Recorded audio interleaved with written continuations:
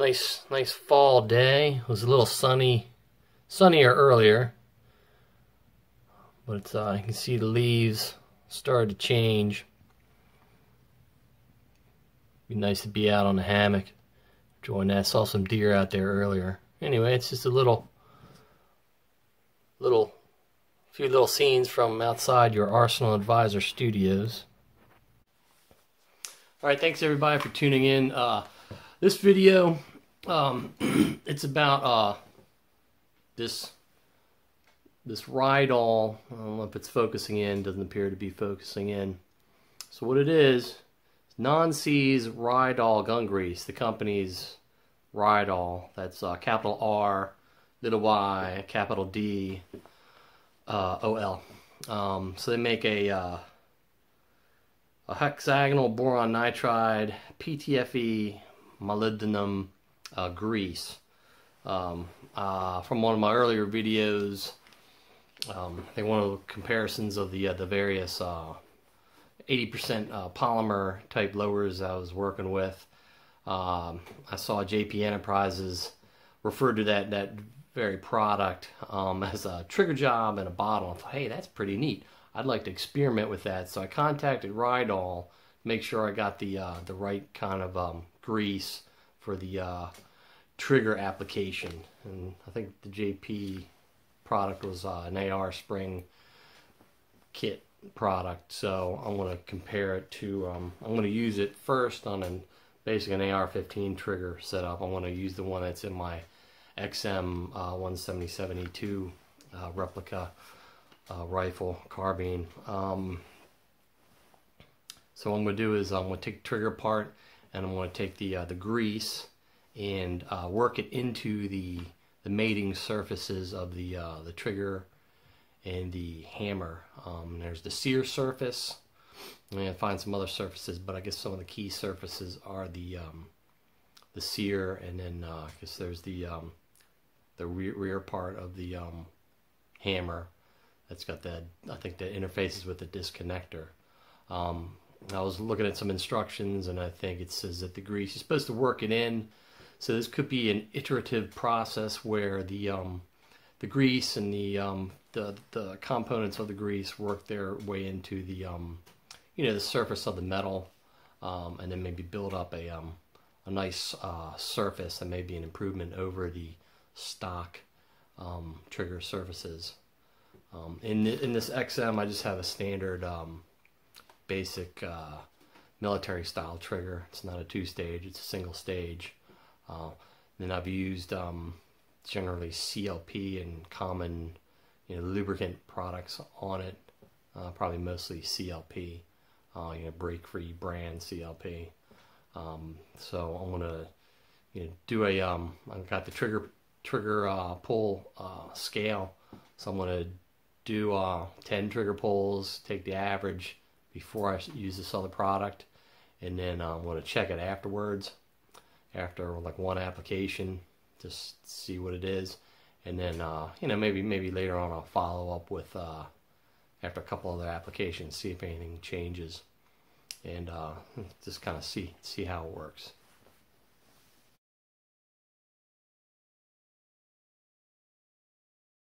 Okay, so here's how we have the lower receiver set up in the vise. I have this Wheeler Delta Series AR15 Magwell vise block. Took the actual block off of the base. You can put it in a regular vise, and it has this little arm or piece. You can fold that down right in front of the hammer so that you can dry fire the trigger. Catches it pretty well. Okay, so what I'm using is this Lyman trigger pull scale. It's supposed to take up to 10 readings and do an average. If you take more than 10, it averages the last 10 readings. But I found that it's not, at some point after a few readings, it seems to get the same reading, and I don't have as much confidence that it's working time after time. So you start by hitting the ready button, makes a beep, and then you place the front of it by the trigger. You pull, and you can see it's recording, and in there it's giving me a reading of 7 pounds 9.4 ounces. So it says not to hit ready again, or you start over the string. So I'm gonna do a, oops, I gotta cock the hammer. Pulling again, you don't see it doing anything, and it's the same reading again. Maybe you can have the same reading. So let me try it a third time.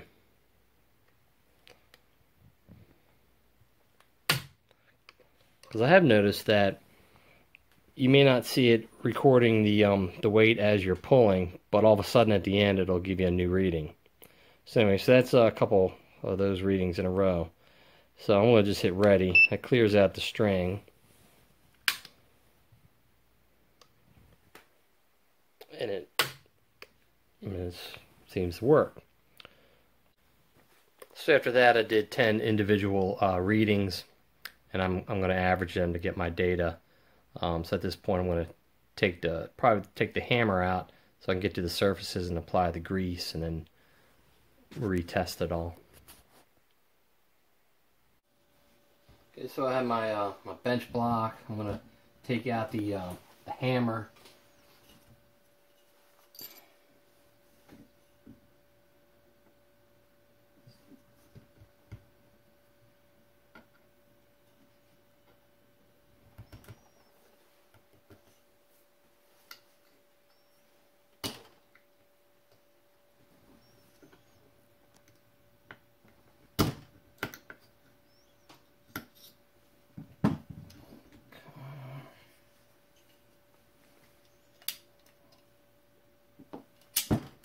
Just grab the hammer, it might spring out. So you can see the front of the trigger. This is the sear, and that acts upon this other surface down near the bottom of the hammer, and that's where I want to focus on applying the grease.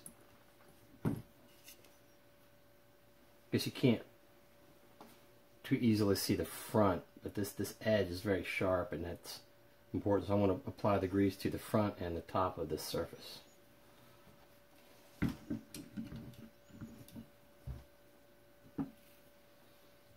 So what I thought I would do is take this gun cleaner degreaser and just kind of apply that to a Q-tip and try to rinse off that area of the trigger, or hammer in this case, and do the front of the trigger.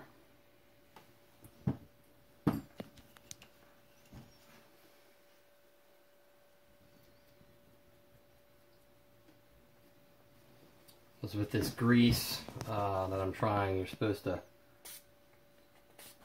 work it into the surfaces, so maybe this degreaser can take a little bit off. I'll reapply oil in the other areas, because another thing you got to watch out for is you got to degrease something. You want to get your oils back onto the other surfaces, but I'm going to do a cleaning here just in case that improves the adherence of this grease to the metal surfaces that it's supposed to improve upon. Okay, so here's a little jar of the non-seize RyDol gun grease. Came with a Q-tip, so if you can just apply it with a Q-tip. It's black. Maybe we'll see. So I'm just going to apply it inside of this part. As you work it in, you can probably put it on heavy. I'm thinking you can rub it in, and then you can just put it on. Actually, when I put the hammer back into the lower and then work it back and forth, it might help move the product into work it into the surface of the metal. Let's put a little bit more back in there. I'll getting little so I can put it into the top of the front of the trigger, and I'm just kind of just swirling around, pushing it in here, and we'll get a little more, try to work it into the front of the trigger.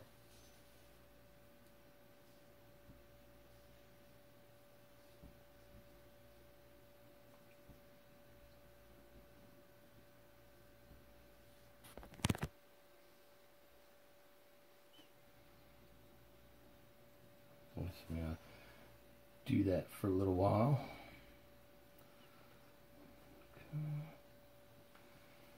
Okay. Get a little more.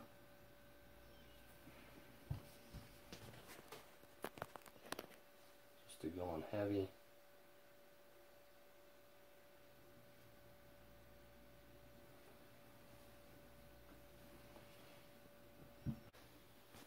Okay, so now I'm going to put the hammer back in the lower.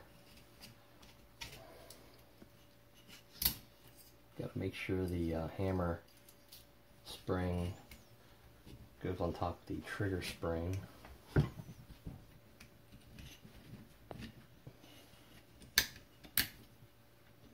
so I kind of pushed it down onto the trigger.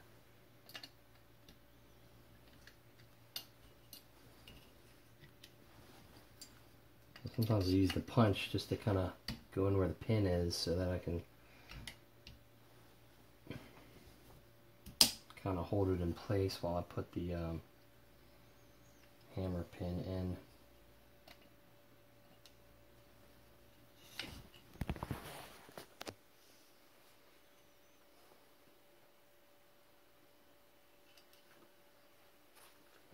Actually, if you notice on the pin, there's a little thinner area, and there's a little wire or spring inside the hammer that engages with this to help the pin stay in place.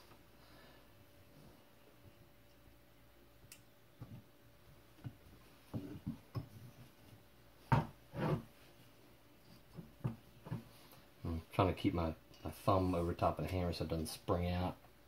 I'll start putting the pin in.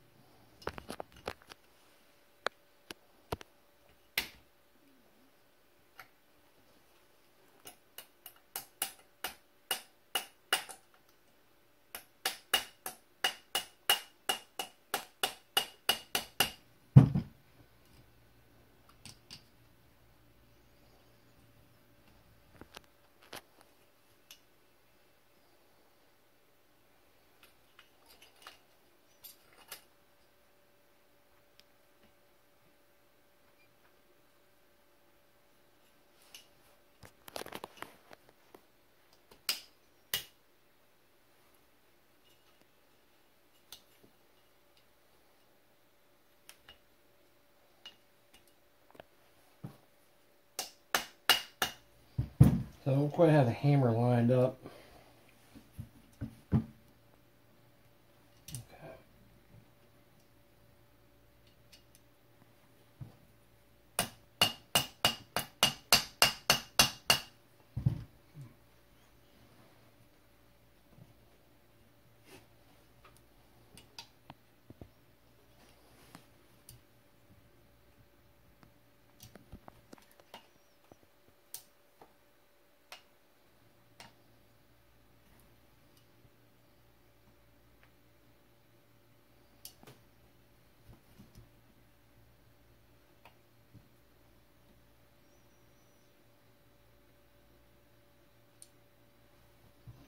Usually if I get the right spot, I can usually just tap it in and get it to the, a little bit into the hammer. Actually, there I just did it. Well, it took a while. So now I just kind of advance the pin a little bit, light tapping, and get the pin about almost up to where it hits that little spring inside the hammer. And Now I'm just trying to hold the hammer in place. Trying to keep it lined up. I can kind of see it from this side.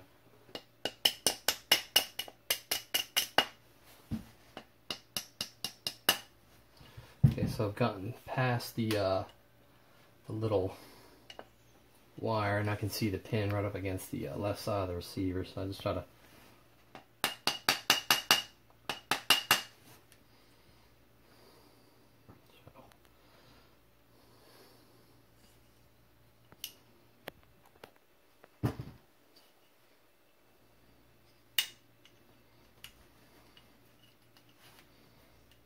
I can hold it like this.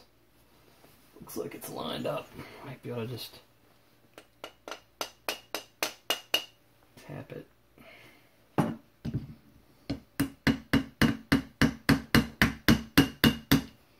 I'm just using light taps because if it's not lined up, I'm not going to go banging all over everything. Cause marks. So.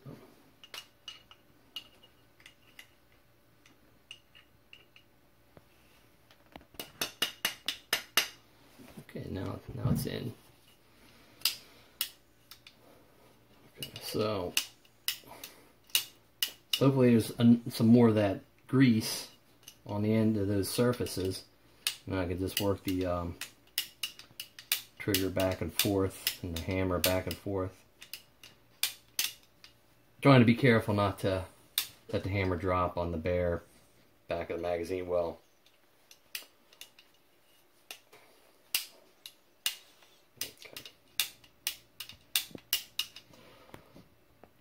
Actually, you can actually see this surface on the bottom of the hammer. You can probably apply that without taking the hammer out. I think I might even be able to see the front of the trigger.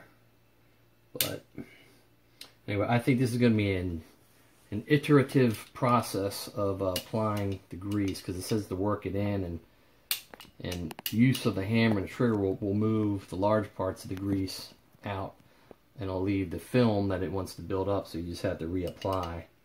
So I'm sure there's all kinds of ways of experimenting with how to get the grease down in there if you don't want to take the trigger apart each time.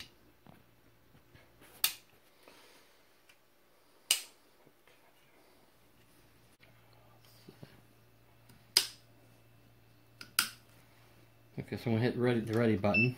The beep signifies I can take a reading. I'm just pulling back on the trigger.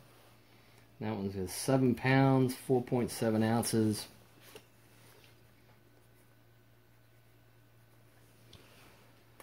And we'll just take single readings at a time.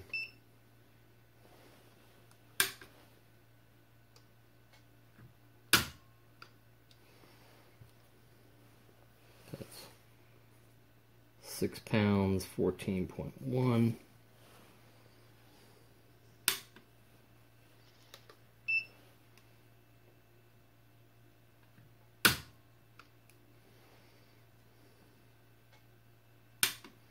£6, 15.8 ounces.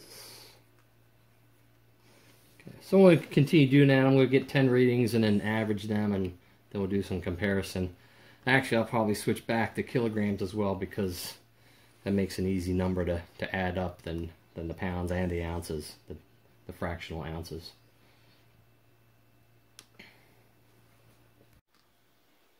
Okay.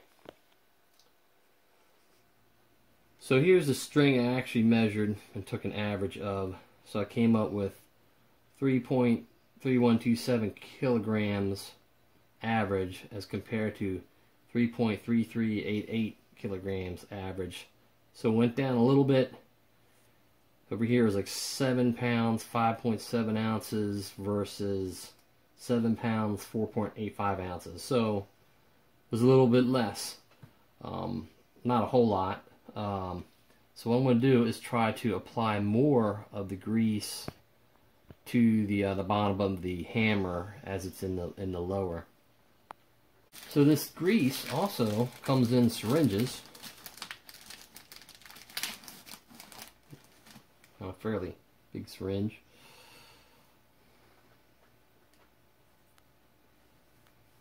So I have a screw.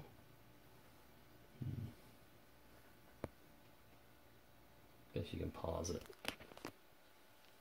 Okay, so I was gonna maybe use one of these syringes to apply the grease right to the bottom of the hammer, but it's too big to fit in the fire control pocket there. So I'm gonna go back to the tub of grease.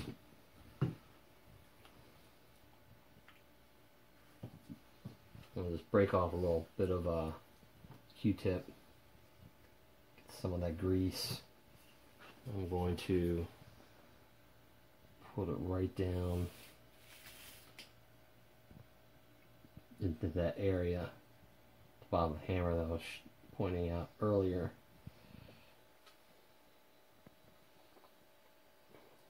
I'll put some down the top of the trigger, see if maybe we can get that worked in.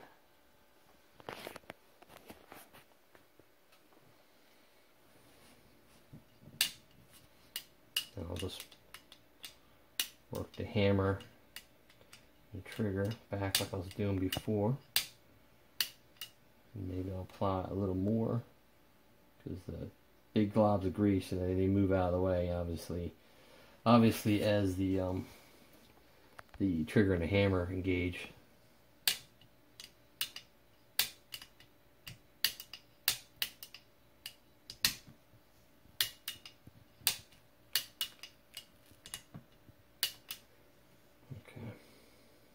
So maybe I'll do that for a little bit more. Okay, so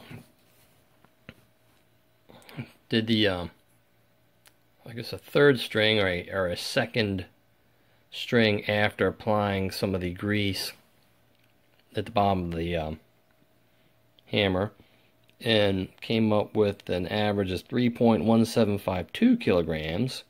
Which is roughly 7.0011 pounds, or 7 pounds, 0.00176 ounces. So I guess we started with 7 pounds, 5.7 ounces. Now it seems to be averaging at 7 pounds, a little reduction in the weight. So I'll probably try one more application of the grease, work it in there, and see if that changes anything even more. Because I'm not really sure when you talk about working in something, or if you use grease for a long period of time, maybe the products that can build up a film or affect the surface of the metal underneath, can take a while to work up. I'm not really sure if, a couple times in rapid succession in one sitting is going to work in the material to get such a buildup. But I'll just try it one more time. Okay, so here's a third string after applying the RyDol grease to the bottom of the hammer, top of the trigger, up near the sear. Looks like it got it down to, on average, 3.1417 kilograms, which is about 6.9263 pounds, or 6 pounds, 14.82 ounces. And then if you see this arrow, it looks like I just, after I did 10 readings, hitting the ready button before each one, I just decided to hit the average button on the scale. It was 3.142. So I'm thinking that you do hit ready before each reading, because it's the same as 3.142 is this. That's what this rounds up to. 3.1417 rounds up to 3.142. So I think the instructions might have said if you hit ready a second time, but you're probably supposed to hit it between each time that you take a reading. So anyway, so maybe I'm finally figuring out how to use the trigger pull scale. Alright, so coming back to this page that had all the other strings, looking down here at the bottom.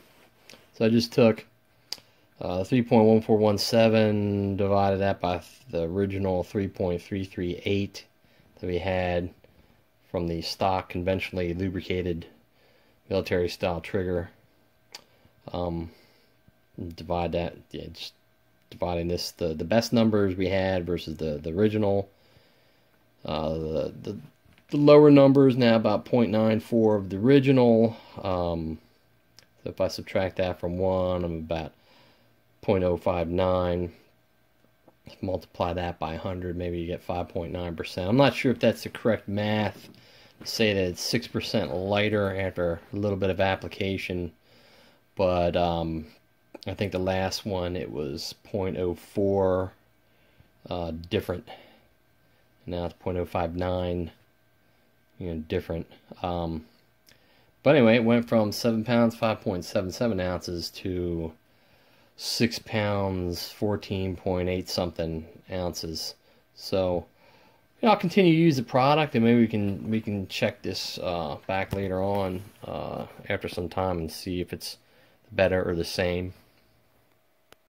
Okay, so I'll put the rifle back together, re-lubricated. I put some CLP around where I had used that degreaser, in case it didn't get any coating of the grease that I was using.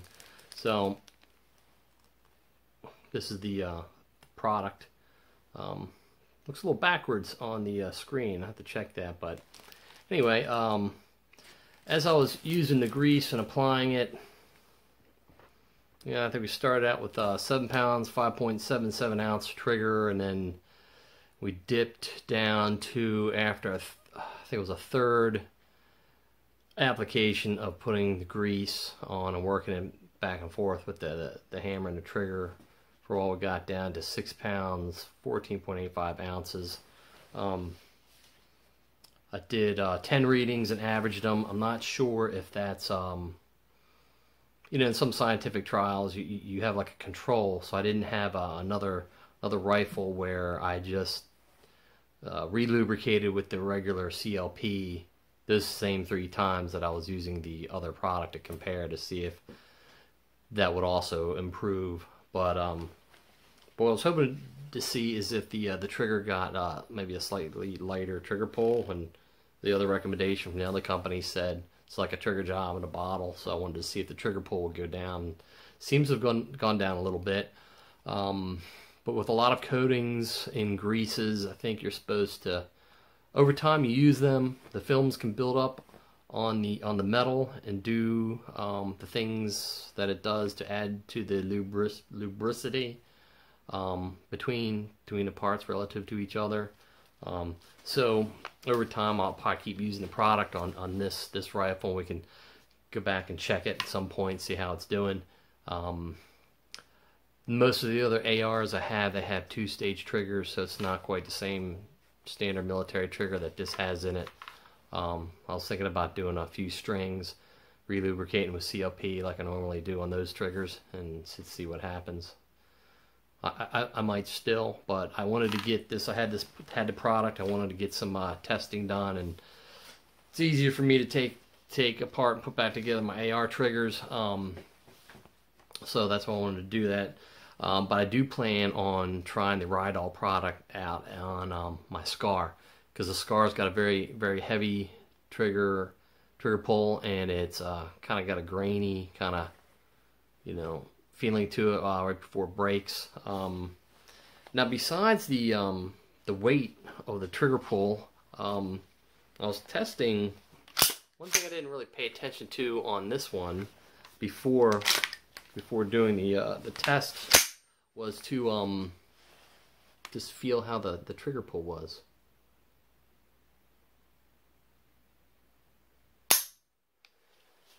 And it seems to be a pretty clean break, and I'm feeling graininess, but I can't remember if it was like that before. So so far so good. Check out RyDol. It's capital R, little y, capital D. I'll translate it in case this is coming across backwards. Capital D-O-L.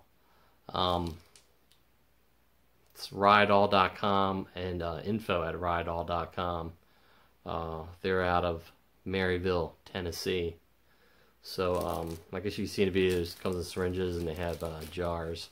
So you know, check it out for yourself, try it out. I'm gonna keep using it and maybe test it myself later. Maybe I'll put some updated information in some future videos. So I think that's pretty much all I wanted to review. You can see me trying to put the hammer back in. It's giving me a little bit of a struggle. I don't have any, you know, big bench. I mean, I have the bench blocks, and it's easy for punching the pins out, and then you know, just try to line it up and try to keep the hammer from, you know, popping out. So I thought that was kind of funny. So you could see what it actually happens with your arsenal advisor trying to do stuff. All right, well, thanks a lot for tuning in, and if you have any other, if you want to contact me for any other reason or ask any other particular questions, I have a little bit of contact information on the end screen. All right, hey, thanks a lot.